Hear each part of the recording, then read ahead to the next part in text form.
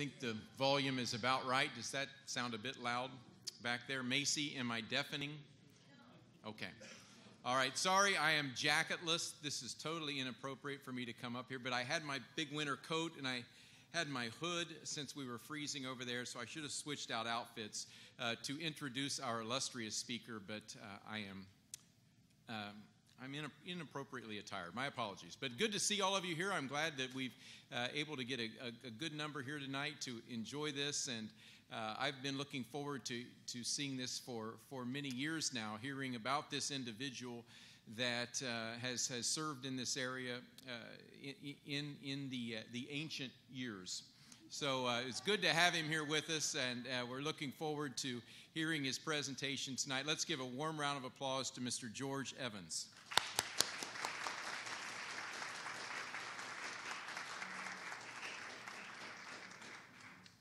Well, thank you, Mr. Burnett. I don't know where to start. No, when I first gave this, I had a script someone had prepared for me, and I don't have one tonight. I write down the names because I forget people's names.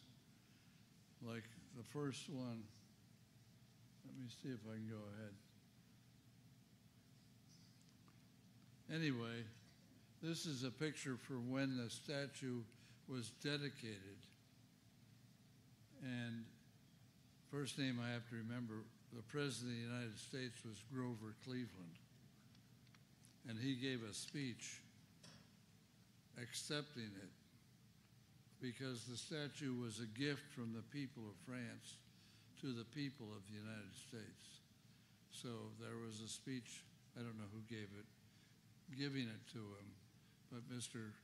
Cleveland, or President Cleveland, gave the accepting speech. And so this is the big celebration. We didn't have fireworks it was 1886, so they had gunboats and firing the guns and making a lot of noise. But the sculptor was Bartholdi, and he had a French flag over the face. And then he was up in the crown so that he could drop that when the president finished. And he had a boy down at the bottom to give him a signal when the president finished, because he couldn't hear him. We didn't have loudspeakers either, I guess. I wasn't there. But anyway, the president paused. The boy gave the signal. Bartholdi dropped the flag, and then all the gunboats started shooting. And that's a good way to end politician speeches.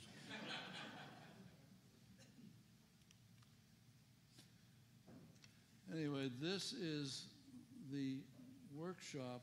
I wanted to give a start.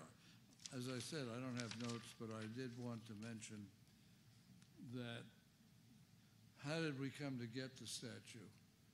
You know, it was at the end of the Civil War when the French people, who appreciated our freedom, and at the end of the Civil War they felt very bad about what had disrupted and broken apart our country. I hope there are no real dead, I used the wrong word, but you know, who were really convinced the South should have won. But anyway, they were encouraged by the end of the war, and there was a meeting dinner meeting, and the man that held it was named Edouard de la Bouille. Pardon my French, but he was a history professor and a politician, and he felt, that the French should give something to the United States to appreciate the end of the Civil War, and it was to be from the people to the people. So at that meeting, he was suggesting we do something, and the the sculptor Bartoldi was there, and he had always dreamed of making a huge statue. He tried to get the French or the Egyptian government to make one at the entrance to the Nile River, but they weren't willing to do that. So this was his opportunity, and he suggested that is what would be, and it happened that way. So that's how we came to have this statue, because of the end of the Civil War, and these people wanted to express to the people of the United States their happiness at that. But this is the workshop where the statue was made. Now, Bartoldi did not know how to make a statue like that. He started with a little sculpture, and then he got a French architect to tell him how to do it. Well, the French architect was Eugene Emmanuel Viollet Leduc, known as Leduc. But anyway, he suggested that it be a masonry pier all the way up, and then fill the voids with sand and attach the copper to the pier against the sand so it would hold there. Now, have you ever, any of you been to the statue? I know a couple have. Wow. I had never been there before I was sent there to work on it. But anyway, I usually, if you've been there, if you've been inside and see, it's a great experience being inside and seeing it. But we wouldn't have had that if it had been built the way Monsieur Leduc wanted it. But fortunately for us, unfortunately for him, he died. And then they had to find another way to build it. And Bartoldi went to Gustave Eiffel, who was a bridge engineer. And he came up with a way of building it, which is magnificent. I give him such credit. You know, it's 305 feet to the top, and the wind's in New York or something else. I've been there. But anyway, he designed it so it would move with the wind, and it moves up to like 5 inches. At least that's what they told me. I didn't experience that. We didn't, but we did have a hurricane came through New York while we were working on it. Fortunately, I went to France or to China for the feast that year, and I was in China when the hurricane came through. But anyway, Eiffel really was a brilliant person, and there'd never been anything like this. Later on, he did the Eiffel Tower from things he learned from doing this. Because bridges in those days were just masonry arches over the river. But anyway, you can see the statue, the arm and the shoulder. And the name of the company that did the actual work was Gaget, Gauthier, et Cie, which is the name of two people, Gaget and Gauthier. And they made little replicas of the statue, and they sold those as souvenirs before time because they had to raise the money. The French raised the money to build the statue, but it was up to the United States to build the, let me go back one, build the foundation, the base. The base is 151 feet high, but we didn't have the design, and we didn't have the money to build that, and it took a long time. But they were selling these little replicas to raise money. Now, I always wished I'd been able to see one or have one. And before we moved to Texas from Ohio, someone moved into the unit next to ours, and I met them and talked to them, and the fellow had one of those. I really wish I'd been able to get him to sell it to me. But it's beautiful. I made a photocopy, put it on my printer and copied it. But anyway, people on the streets back when they were trying to sell them, somebody would say to the other, because it had the name of the company, Gage Gauthier SC, and people would say, "Did you buy one of those gadgets?" And that's how I'm told we have the word gadget in the English language, or American language anyway. But anyway, the French raised the money and they had their part ready. It was supposed to be given to us on the anniversary of the Declaration of Independence, so July 4th of 1876. We weren't ready. We didn't have the base. We hadn't raised the money, so it was 10 years late. And it was actually dedicated on October 28th of 1886. But because we hadn't raised the money, and Joseph Pulitzer Prize, was the publisher of the New York World newspaper, and he was upset that we hadn't done it.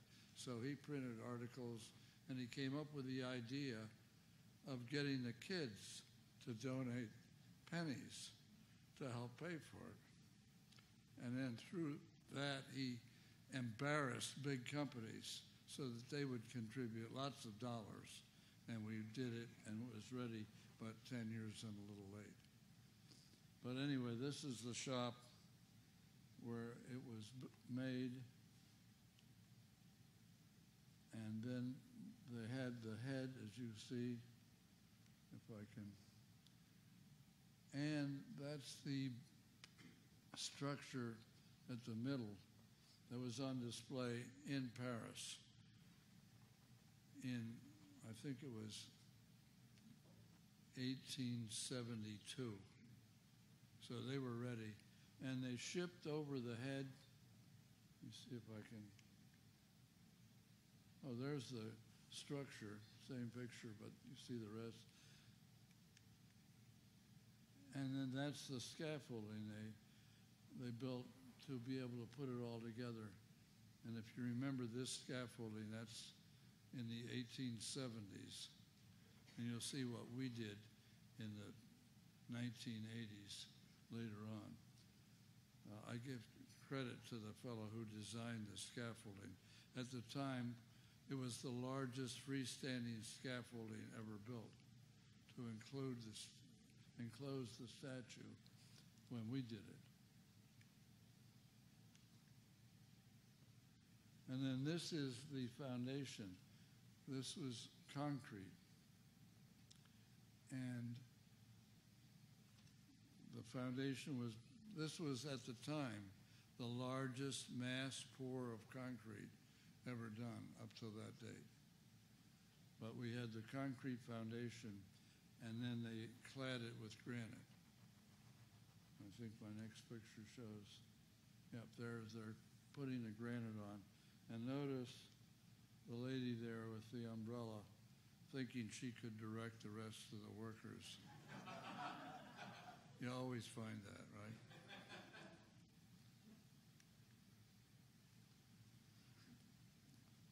So this is the way it was being erected in 1886. I have to watch because sometimes I mix up my centuries. And I'll mention 1986, but it was 1886. But that's as they were erecting it. Now, the actual copper that came over was in 200 wooden crates that came on the French ship Isère that brought it to the United States. And this is the way the statue was when we came upon it in 1984.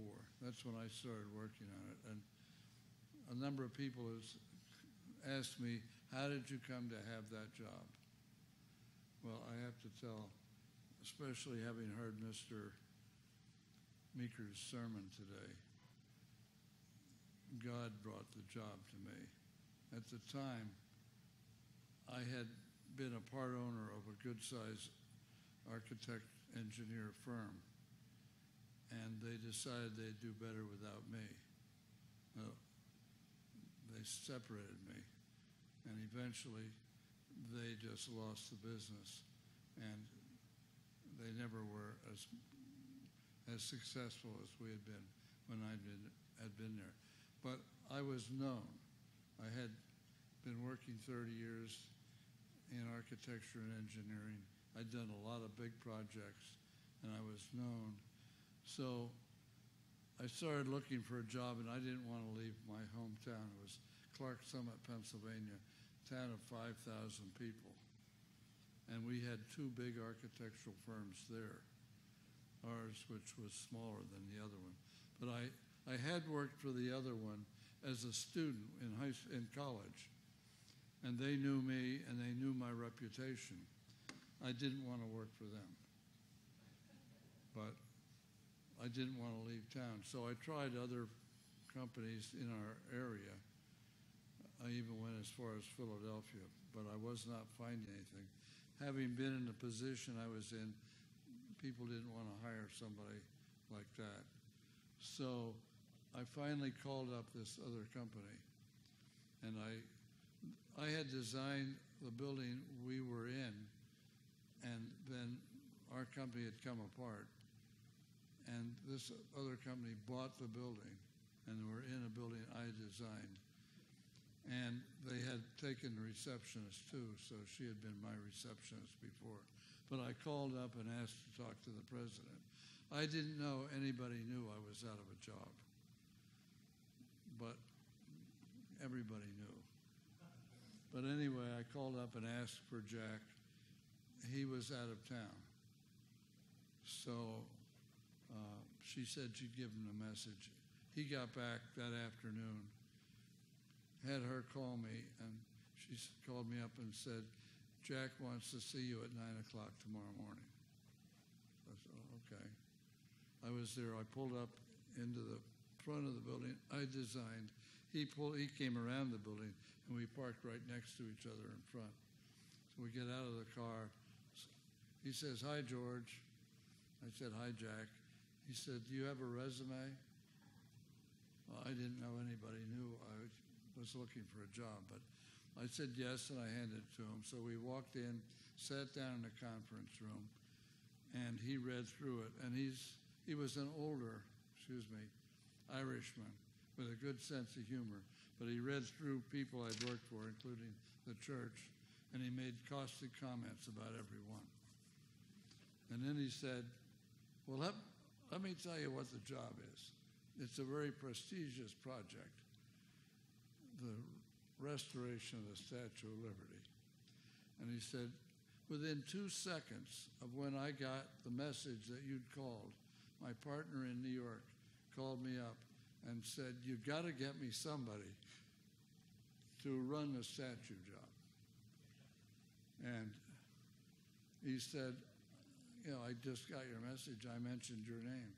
And it felt like Larry, his partner, was trying to reach through the phone and kiss him. Well, I was, there. He offered me the job. He said, when can you start? This was like on a Thursday. I said, well, Monday, I'd been out of work for 28 days, and I'd been given 30 days severance, so Monday. Anyway, on Monday, I started working for them. That company was designated as the managing architects and engineers for the restoration of the Statue of Liberty and Ellis Island. I worked on Ellis Island, too. It was a smaller job. But anyway, I forget where I was.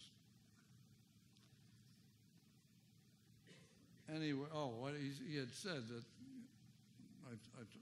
within 2 seconds, he got the phone call from his partner. Well, they both knew me. They both knew my reputation, and I was hired and went down there. But I know God put those 2 phone calls together, the 2 messages, and they were very happy. Now, they asked me how much I wanted, I told them what I'd been making as an owner, and fine.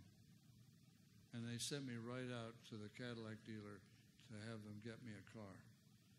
So because I was 100 miles from New York City. So I spent my week in New York City at the statue, managing and running it. And I was the one that had to approve everything that was done. And they didn't have much of a scope of work because all they knew was it was going to fall down. And the structure had to be replaced. But they knew nothing else. So then it was up to me to come up with, would we do this, would we do that? You know, we put in 3 elevators. Everything was a question, what'll we do here? And it was me who was there to do it, but I was the manager, I was overseeing. And the Park Service had the responsibility, but the government wasn't paying for it. So again, it was being built with public subscription, and they set aside the foundation for the restoration of the Statue of Liberty and Ellis Island, and they got in Lee Iacocca as the chairman. And Lee Iacocca is a brilliant man, and I worked with him. It was fine, but he said right away to the Park Service, what's the scope of work and what's the budget? They didn't have one. So he said, well, at the time we had 240 million Americans. He said if we got $1 from each, that's $240 million.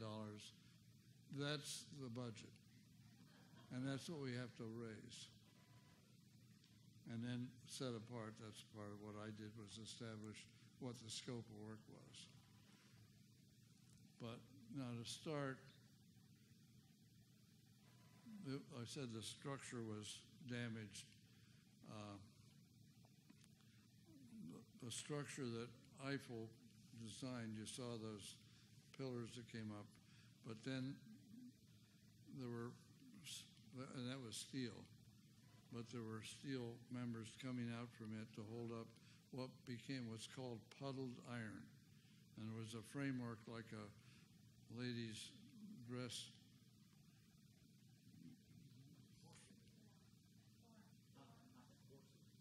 No, what? Well, a dress form. And that's what this structure was like. And there were 1,200, they were called puddled iron because it was before there was wrought iron or whatever. They puddled it into a form. And so there were 1,200 bars, 2 inches by 3/4 of an inch. And iron isn't the greatest thing. It wasn't steel. But in 1886, what did we have? The tallest building in the United States at the time was 10 stories. So for this to be 305 feet was equivalent to about 30 stories, so much bigger than the tallest building. But all of those, so we'll get to maybe the next picture will show, nope. I'll get to the framework in a minute, but this is the way it was, and you came by boat, of course, and you walked on the sides of this grassy knoll there to get to the back of the statue where you entered. But remember, I'll show you a picture then. We replaced the grass with brick and granite paving on 9 inches of concrete. And where the people are walking here, we had a grassy, and there are trees there too. We replaced the trees, and it's a much better entrance the way it is now. I hope you all accept that what we did was a much better and improvement on everything that was there. But right in front, you see there's a statue.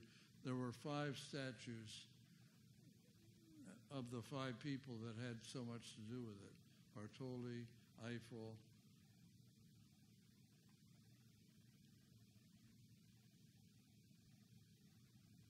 have it written. Oh. Well, I can't remember the. But anyway, Emma Lazarus wrote the poem, Give Me Your Tired, and so forth. So there was a statue of her and Joseph Pulitzer at this back. We moved them up and had them nearer the statue.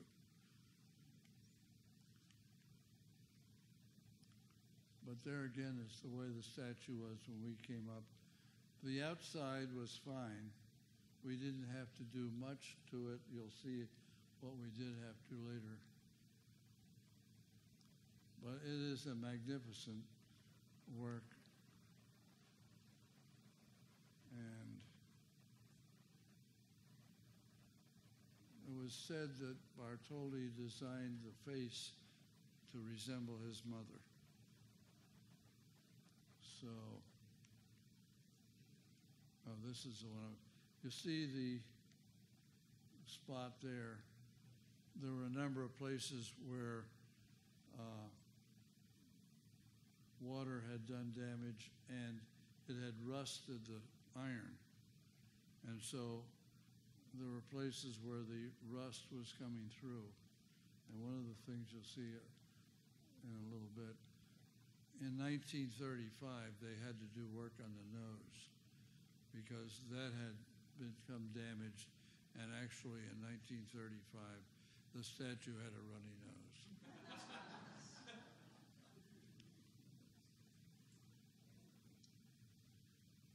So if you can see here, all those iron bars the copper was attached to it with copper saddles that fit over it, and then there were copper rivets that held it together. And a number of those the rivets had popped, leaving holes, and that just allowed more water to get in and cause more damage, and it would have fallen down if we hadn't done it what we did at the time. Now there's the nose, which had been repaired in 1935, but it wasn't a good job. I think it was WPA, but anyway, no, it wasn't. But we had to refinish the nose, and that's basically the largest thing, other than the torch itself had become damaged, and we replaced it. And you'll see that in a minute. Well, there, you see there are problems. There's white in different places and black. Now, the statue was copper when it was built, just copper colored. And it was the thickness of 2 pennies. So it's kind of thin, but it was strong enough to do it. But they couldn't cover the outside, and copper develops what's called a patina. It's the green color, and it's a protective coating that keeps it from other damage. So the outside was fine, but the government, in all its wisdom, decided the inside wasn't. So they coated the whole inside with coal tar. It was black. And then naturally the government, as they do everything, they painted it inside in green every so many years. So it had many, many coats of green paint and then the black coal tar, which we removed. We'll get to that in a bit. But you see sorry.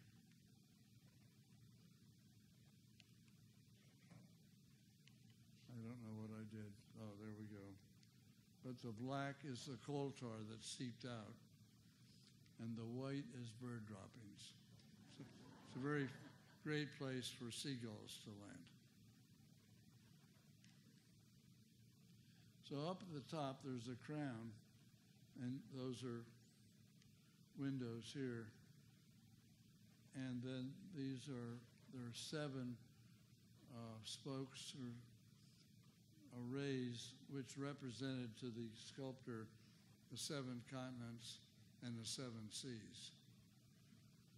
Now, they had damage, and we fixed those, but unlike the whole rest of the statue, which had an iron structure. These did not. And we found that the side piece was bronze, and the bottom and top were copper. Now, the bronze was fine, but it had to be cleaned up.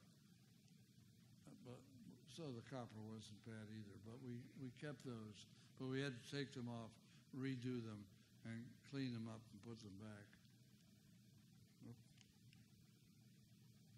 So you see here the way they showed damage. I mean, it was 98 years old when we started our work on it.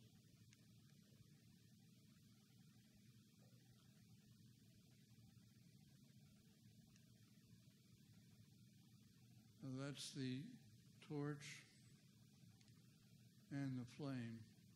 The flame is what was all the problem that caused all the damage. And you can see here, when it was built, was just about the time that Edison invented the electric light bulb.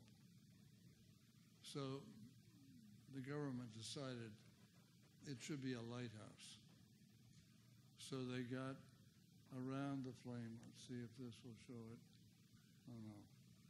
Anyway, around the flame, they cut, I think it was 8 holes, like that big around, and put a light bulb in there. Well, if you know Edison's original light bulbs, it wasn't going to be a lighthouse. At the time, lighthouses produced their light by burning coal or whale oil, or the better thing was mineral oil. So a light bulb wasn't going to do it. You couldn't see it any distance. But they cut those 8 holes, put a light bulb in it, and then later on they cut 8 more holes. So we had 16. Still couldn't see. So they hired then Gutzon Borglum. Anybody know the name Gutzon Borglum? He was the one that did Mount Rushmore. So he was good for Mount Rushmore. He was not good for the statue, because what he did, let me just finish this and get back to it. The bottom of the flame, it was called the acorn. That was completely filled with rust. So we had to cut it, take it down, and it being filled with rust, it was very heavy. You see a picture of the fellows. I can still hear them as they loosened it, and then a whole bunch of men holding. And when it came loose, I could still hear them go, oh, because it was so heavy.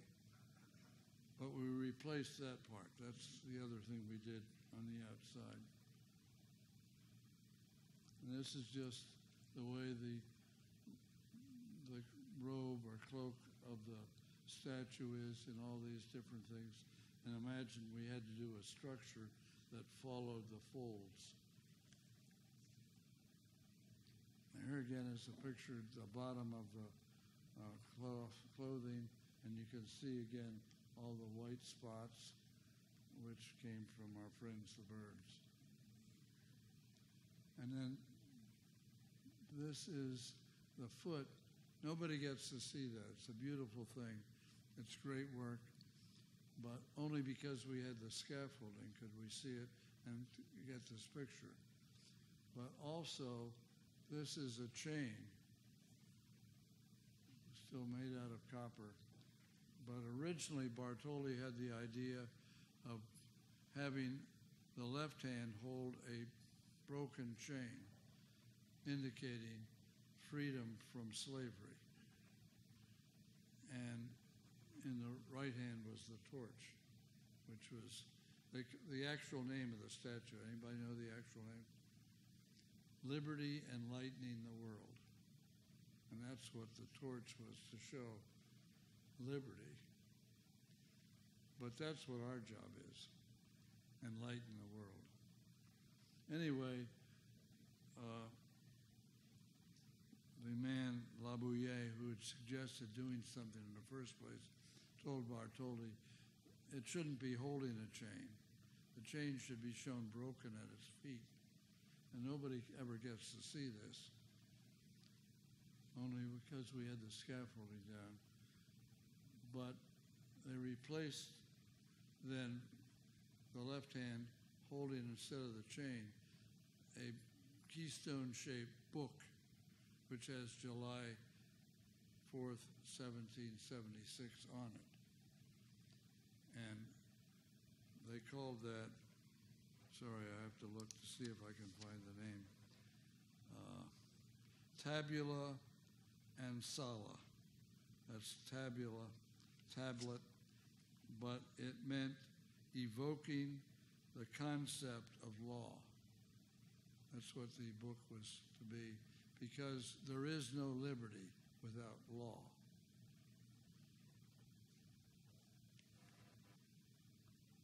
Well, that's a picture of the foot. If you recognize the fella in the hard hat, that's me. But no, you won't find other pictures, or people will never get to see that.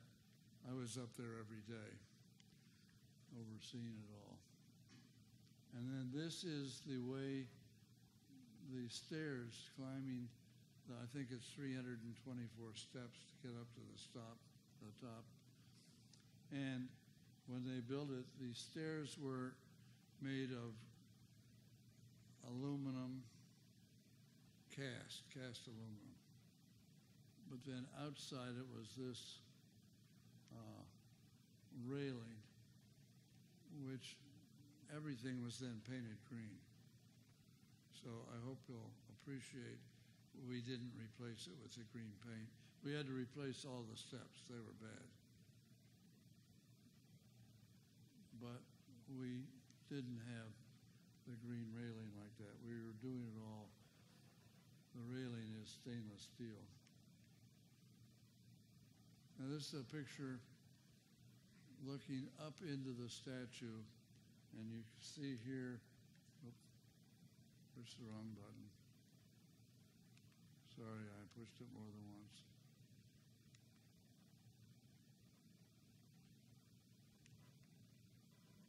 My. Yeah, there we are again. It's hard keeping your finger on the button to get the arrow. But all of these are the iron bars. You see all of those? They're average between 4 and 5 feet on center both ways. So there are 1,200. We had to replace all 1,200. And we did it, memory will tell me, 3 at a time. So we had people go up and disconnect them. I think it was 4, I'm sorry. But it was one on one side, one on the back, one on the other side, one on the front, at 4 different elevations, and take them down at 6 o'clock in the morning, and then put them in a shop. We built a shop for that on the island. But then either steel or iron workers, they call themselves, or there were better ones who were really qualified doing museums quality work. They did the harder ones, but we had a union battle. So the other union insisted they do so many of them. And the easier ones we had them do. You'll see where we did that. But they had to bring them down in the morning, make a new one, and get it all prepared, put it back up 6 o'clock the next morning, and take down another 4. And we did that. Now 1,200, that's 300 work days. You figure it took quite a while to get all that done. So we also had the problem of the paint and the coal tar. You see the black coal tar underneath where the paint came off. We had to really figure out how to get that all off. And it was a woman Park Service employee who suggested we freeze it with liquid nitrogen. And the paint all chipped off and fell. Now the coal tar was another story. We tried all kinds of chemicals to get it off. I had a graduate chemical engineer work for me who did a lot of testing, but we couldn't do it with chemicals. Kept trying it, and see there the copper. But we finally found a painting contractor who used on the bridges in New York. He used baking soda, blasting it off. So you get it, the coal tar came off blasting. We had tried all kinds of other things. Blasting it with sand, that did too much damage. We tried corn, tried a number of different things. But the baking soda was soft enough so it wouldn't damage the copper, but strong enough, not being blasted, to get the coal tar off. Now this is some of the structure that you see, one of those copper saddles, and this was actually a steel angle that comes out from the column that went up. But we had all that to redo. It's in really bad shape. And you see here, those are rivets and a copper saddle, and you can see the white. That's where the rivets had popped out, and it was so that the copper skin was no longer being well supported by the iron framework. And every one of those places, water would get in and cause more damage. But the basic cause of the damage was by the flame that Gutzon Borglum. I didn't ever get to that, did I? Anyway, I'll show you the flame and see what he did to it. And that left so much water in that the structure had become rusted and would have fallen down. Now you see the World Trade Center in the background. This is what I saw every day. We had to get there by boat. I'd never been there before I was sent out to do it. But this was an old pier, or an old wharf that was no longer in use, but all of our materials had to come on this pier. So we cleaned it off. And as I said, we had 9 inches of concrete plus brick and granite on the new walk. That concrete, we had to bring 6 concrete mixers over to the island on barges. Everything came by barge, but came up this so we could pour the concrete. Now this is the beginning of the scaffolding. The guys who do the scaffolding are amazing. You'll see them walking on it.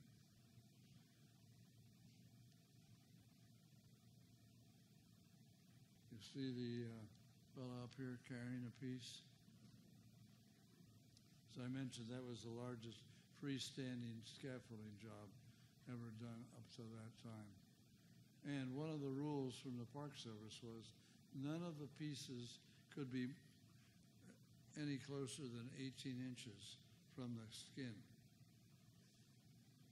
And that was quite a job to get it all done. And then we had planking that had to be moved so they could get those rivets out to work on the iron framework.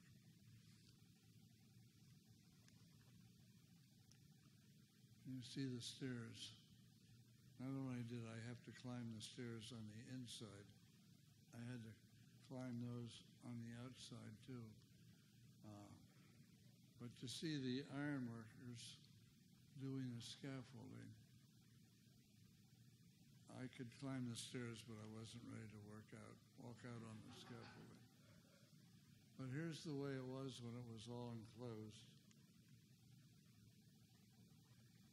Now, one of the things, we had to bring the flame down to redo it. And so they have a 2-sided crane up there at the top in order for it to drop one down, and on the other end, it had to have a counterweight so that it wouldn't tip over. So you see the two arms of the crane up there. And down at the bottom, we built this ramp to be able to move things around there. And there's that crane up there. Now you see the flame, which that's Gutzon Borglum cut it up into all these little pieces, and it was curved copper, which he just had then in little strips, and then flat pieces of glass. We weren't able to make curved glass at that time when he did it. That was in 1916 that he did that. But all of those joints then, we didn't have good caulking, allowed water to come in, which came down, laid on the iron bars, and caused all the rusting. So they're attaching the hook from the crane to lower that down. And there's the counterweight up at the top. Now this was July the 4th of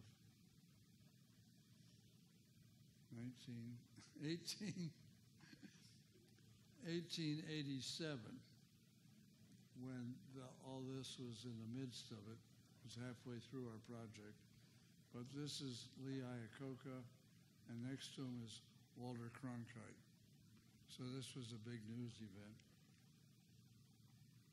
So there's again the way the flame was, which was really deplorable and caused so much of the structural damage. There it is there. They had to take the top off and get the hook in. There were no plans of the statue. We didn't know how much it weighed, how you could hook it up, and everything was done on the best guess. So they're hooking it up. Notice the man standing on the, that was something, no, right? OSHA wasn't really in effect, I guess. Who ran that project?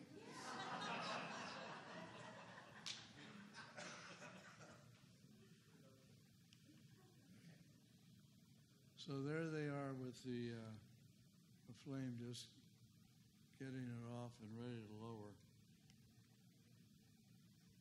And there it is, just starting. Now, this was a big news event. All the television companies were out there flaming, and the rule was you couldn't have more than 25-mile-an-hour wind and still drop that down.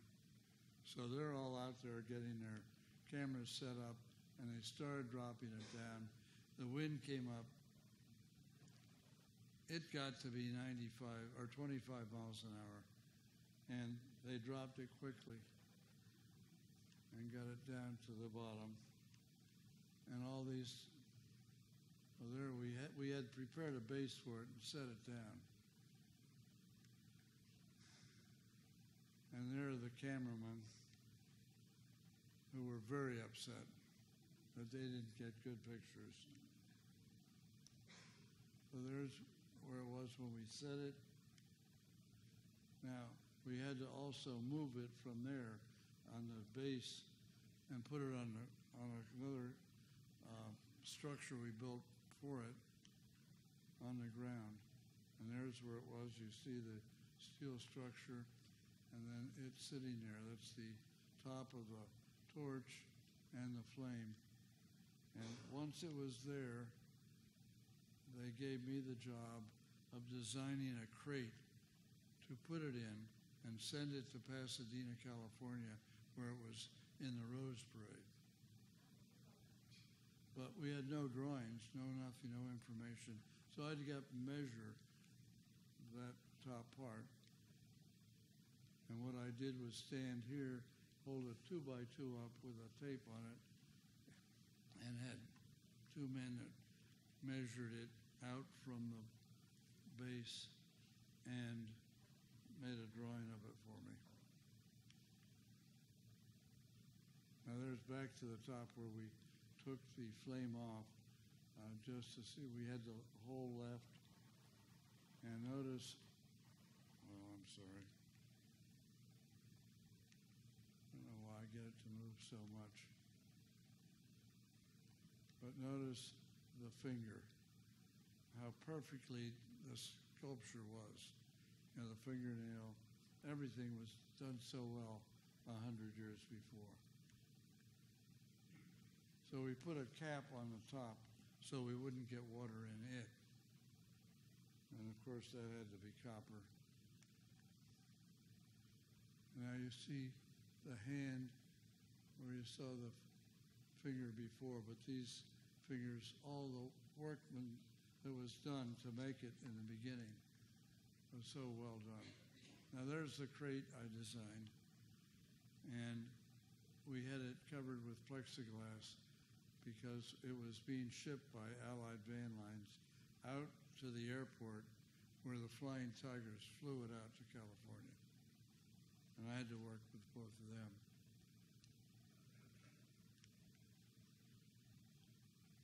So that was when we were bringing the top of the crate down over the thing. Now I had taken the dimensions, figured out, because for the Flying Tigers, the crate couldn't be any more than 8 feet in one direction and 10 in the other. So it was like 13 feet across the diagonal, and I had to know that it would fit, but I had confidence. But I was watching very carefully when they brought that down, and I had allowed 3 inches clearance. It worked. We had 3 inches. We had to do it on the diagonal. So these are fellows from Allied van lines fastening it down. And we also designed lighting to go into it. So in the Rose Parade, you could see it. We'll see a picture of it in the daytime.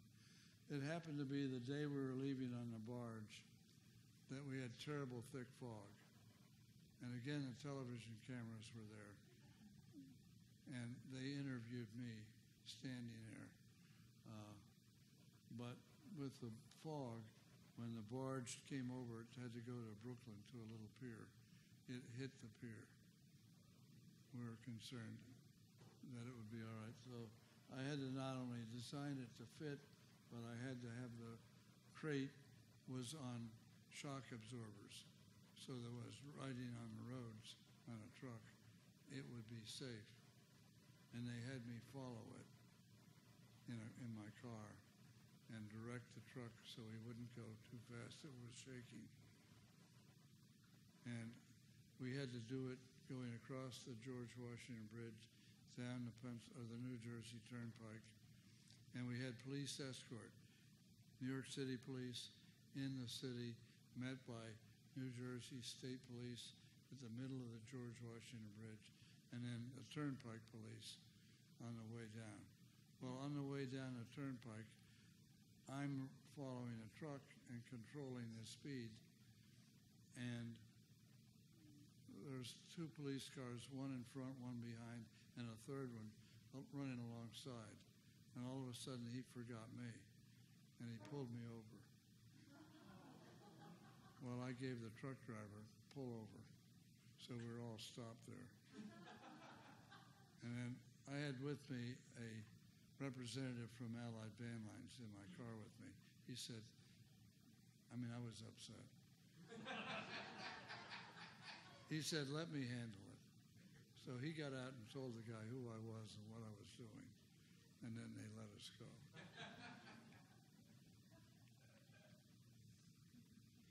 But the lighting was very nice, and well, as we were driving through from the pier out to the airport, we're going through on a main street in Brooklyn. And we hadn't announced that this was happening, but people could see it.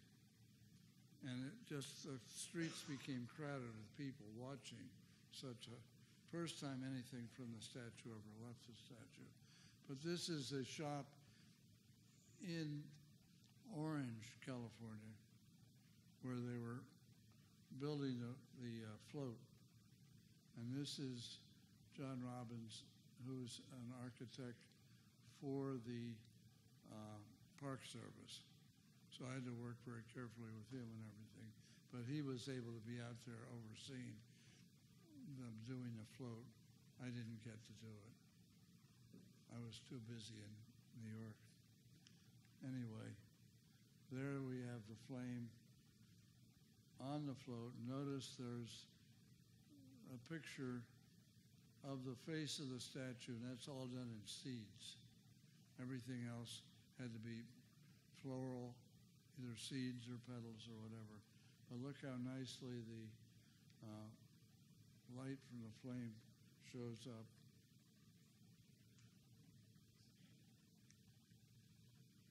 So it was going very near Ambassador College. But this is the original flame, but all of these other pieces are all done with flowers, flower parts, or seeds. Now we're back inside. This is a fellow doing the blasting of the paint off with liquid nitrogen. And that just fell. It worked out so well. And you can see the copper after the removal of the coal tar, but there's coal tar around. And these are the structural pieces that we had to replace all of. And this is a fellow doing the blasting with the baking soda. Now it was a hose within a hose, so the inner hose was blasting it from a reservoir, blasting the baking soda to get the coal tar off. But the outer hose was to suck up the baking soda and, remove it so we didn't contaminate. But that worked fine if we're a flat surface, but it's not at all a flat surface. So the baking soda was all over, and it would leak out any little opening in the skin and come up. It would rise and go up all the way to the top. So at that point, because of the baking soda, we had a blue Statue of Liberty. Now we also wanted to seal all the joints between sheets of copper. You see the rivets there. All the sheets were connected that way too. But Dow Chemical came up with a silica scaffolding that we could use. And we couldn't do it on the outside because, you'd see all those joints. So we did it on the inside, which isn't the best way to call, but it worked. So we had no infiltration of water after we had that done. Now this is the original pier that was made of steel, and then all the other pieces, as I mentioned, were iron. And just at that time, the Space Agency developed a new paint that we were able to use. It was a zinc-rich paint that we could use for the structural steel parts. And it was so well, it did such a job. You could cut the paint and the zinc would migrate over and seal itself again. So it just came at that right time.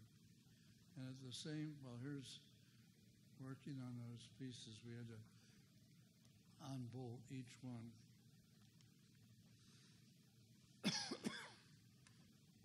It's not the best of pictures, but you can see a man's shoes and his legs as he's working to take some of those off. And there he's taking a piece of the iron bar off. And then they brought it down. You can see how it was.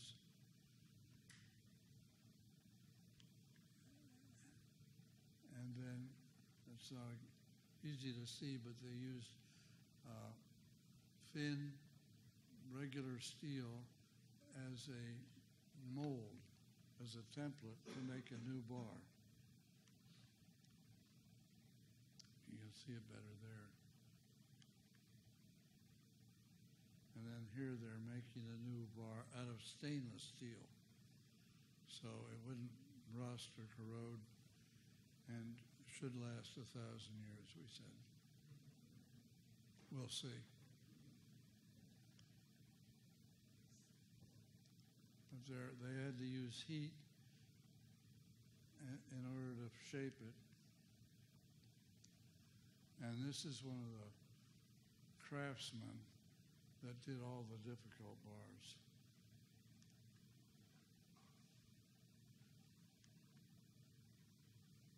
Now, when they were all done,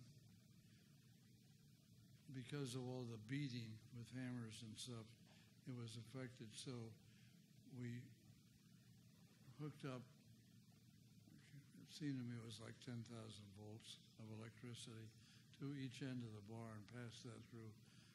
And I can't think of the word now, what it did for the steel. Annealed, yes. So that it restored its temper. But we had to get it at 2,000 degrees. So the fellow there is holding a machine which reads the temperature. But you really didn't need that machine because the steel starts out as a gray color, or stainless steel, and then it turns red and orange, and when it hits yellow like that, it's 2,000 degrees. But we still had to read the temperature. This is inside where there used to be concrete stairs, and we built one of the elevator shafts right there. That's what this picture is showing where that was. Same here. Now this is up at the crown where they're taking off one of the old rays that came out from it. So I had mentioned there are 7 of them.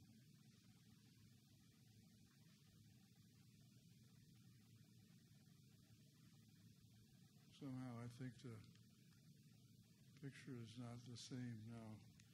You can't see on here, but where they took one of those rays off, you see all the green patina of the copper, but where they removed it, oh, it's just at the edge there. Just goes beyond the edge of the screen. But you see the copper color that was left because it had been up there for 100 years. This is where they took, I mentioned, the acorn off the bottom of the torch. And they said these guys were holding it, and when they got it down, I could hear them going, oomph. You know. Now this is in the shop we made for the Frenchmen, and we did find a company that had 7 French ironworkers. The way the process of beating the copper to the shape we needed is called repousser, French word for beating copper, I guess. But they had to do the same, these guys were doing the same quality of work in France, and we brought 7 of them over. And only the one would speak English, so I had to communicate to him and the others in English. But he was not the foreman. So they had a big celebration for the 99th anniversary of the statue in Washington, D.C. There was a big concert. They had 3 tenors.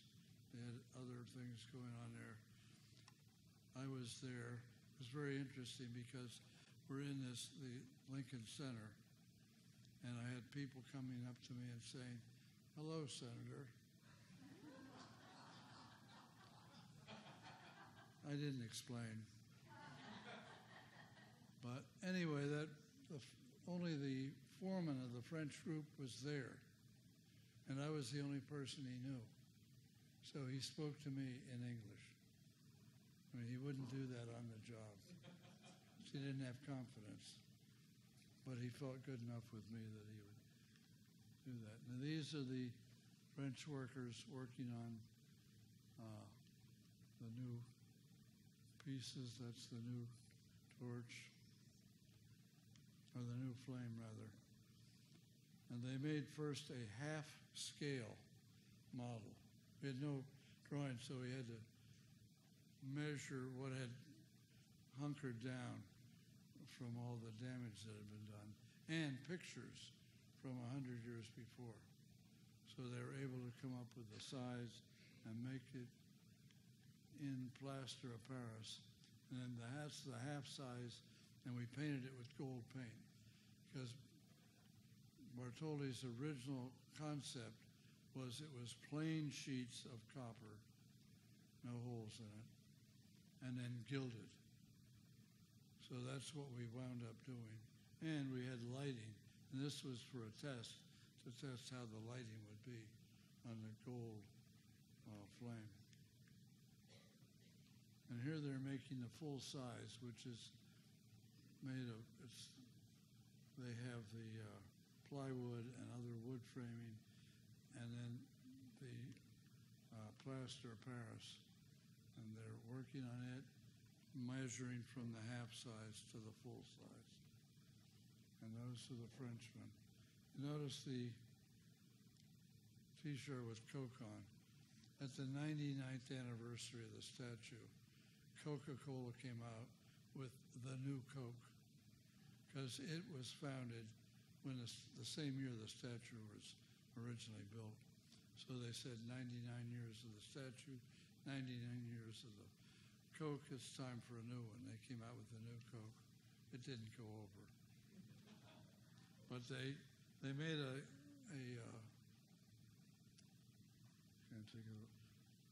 commercial for television, and they gave all the workers the T-shirts with Coke on it, and they had them all there. They wouldn't allow me to be part of it.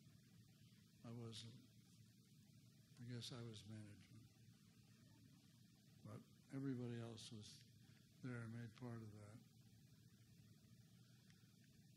This continues on. After they had accepted the model, full-size model in plaster of Paris, then they put steel pieces on to replicate it so that they could come and beat the copper, the new copper, to match the other side of the steel pieces. They didn't want to beat it against the plaster. You can see them doing that. This is another piece of the flame that had to be done. That was a wood form to beat the copper against. Oop. That's the piece. This fellow was one of the best craftsmen from France and made that piece. Now, there were 7 Frenchmen. 5 of them were members of the French Guild, like a union, that were qualified to do this work. 2 of them had not passed the test, and they had to make a museum quality piece to be admitted to the guild. So those 2 made a new piece. They also all made their own tools. So each one was their own. We'll see the pieces they made later on, maybe ahead of the story, but that's the scaffolding. When we got the new flame up there, which I hope you'll think it was much better than it was before. But notice the date, it's 1985, December 30th. We had to have it done by December 31st so that we could start taking the scaffolding down. It had taken 4 months to put the scaffolding up, so we allowed that in the schedule. They got it down in 2, so we were not in a real problem.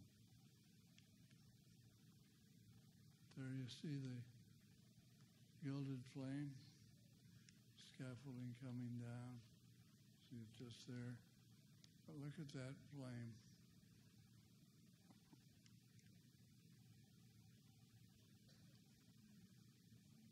Except for the lights in here, you could see the gold, but we'll see another picture of that. There we are. Isn't that better than the old flame?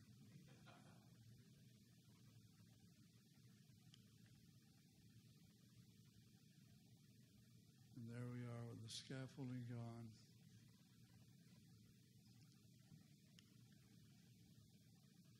Now you see the brick and granite paving down the middle, so you walk right up the middle to the statue. There it is, looking out from the statue. Now it's a new flagpole we put there. I don't like to be too critical of the Park Service, but they wanted a 100-foot flagpole, and they had their regular flag. So we got a flagpole to meet their specs. What they didn't tell us was they had a regimental flag, oversized, that had been presented to them by some military department. And they hadn't told us, and they couldn't fly that flag on this flagpole, nor were they willing. Probably we weren't willing either to put a different flagpole up. Well, it would have taken a different base to be able to take the wind pressure.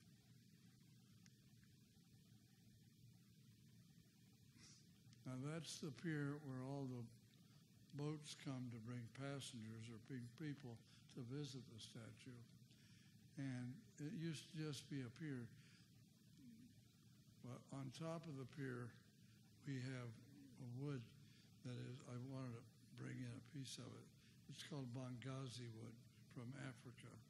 And it weighs 70 pounds a cubic foot. In other words, it doesn't float. I love taking chips of it and being able to throw it out in the water and see it sink, you know. But anyway, we put a new roof over where the people stood because they're there rain or shine.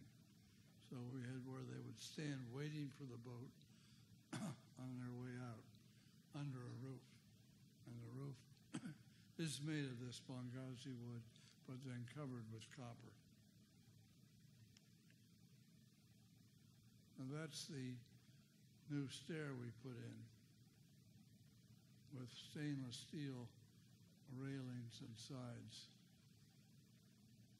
And that's better than the green paint, don't you think? Now these are big trusses that go across to hold the statue together. And then this is an elevator shaft where they pull. Now there's the big elevator, and I think you get 20 people in there. And you get 20 people from different countries. And the elevator, as they put it up, if it were off a little bit from meeting the floor, the doors wouldn't open. Now, to get an elevator repairman to come out on a boat, get him from somewhere else, come, get the boat, come out and fix it, those people were stuck in the elevator. And they would be banging on the door and hollering in different languages. I don't know what.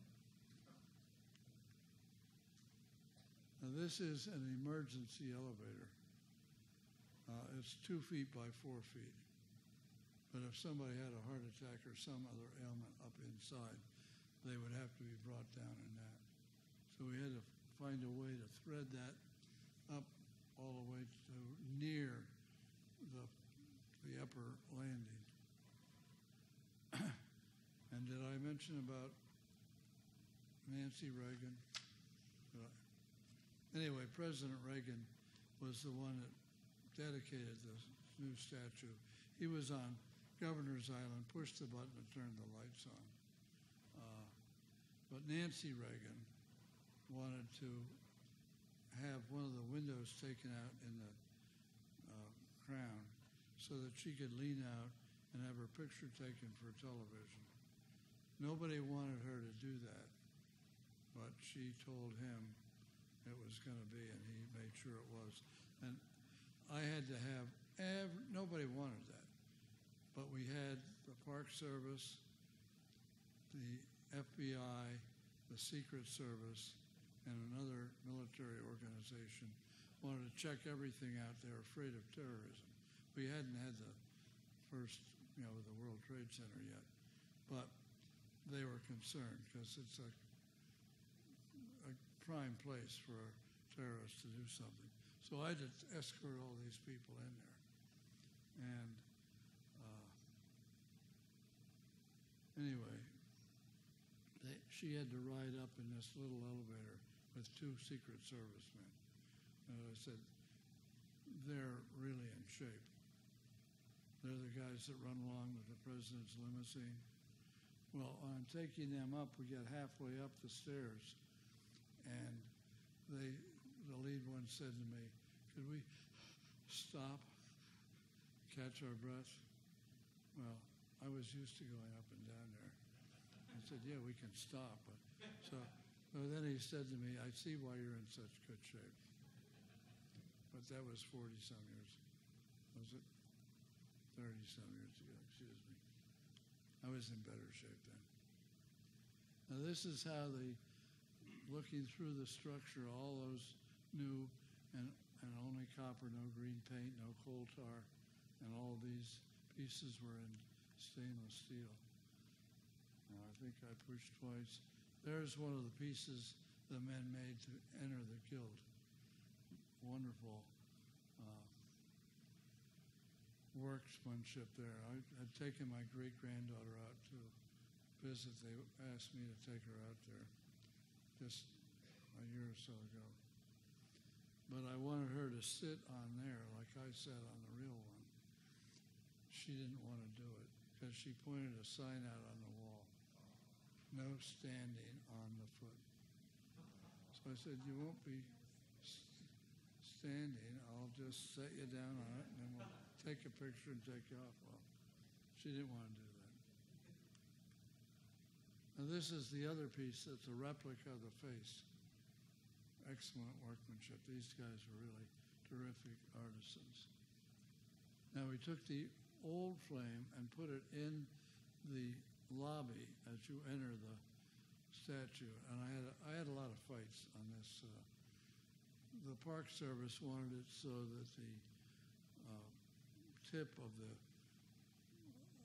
flame was pointing to the door as you came in. And I told them, that's wrong. It's the other way up there.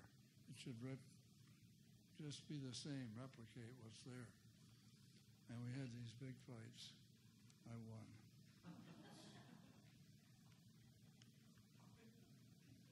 So there it is on display. It's the right way. So if you go to the statue, you can see that. Now this is the ladder going up the arm. And it's closed off so that nobody can do it. But I had to go up there multiple times. And we put lights all around the base of the flame. And they kept burning out. And we had a guy from the Park Service go up every day. I think there were 14 lights. But he would make a record of which ones burned out every day. There were floodlights in a little case. Well, the man who was in charge of light bulb design for General Electric came out. He had a doctorate in whatever.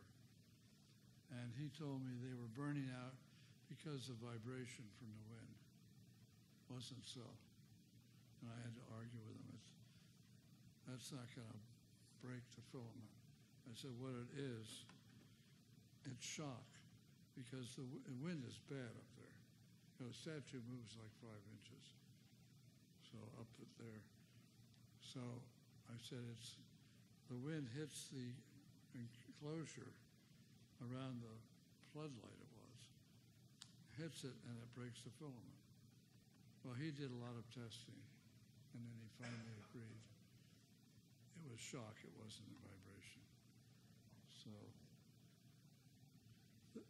they designed a rubber gasket to go around so it wouldn't hit it and break it, and then it worked. Now that's the old flame on the base of the crate I designed, and that's me, just so you'll remember me. And this is the big celebration. We did have fireworks in 1986.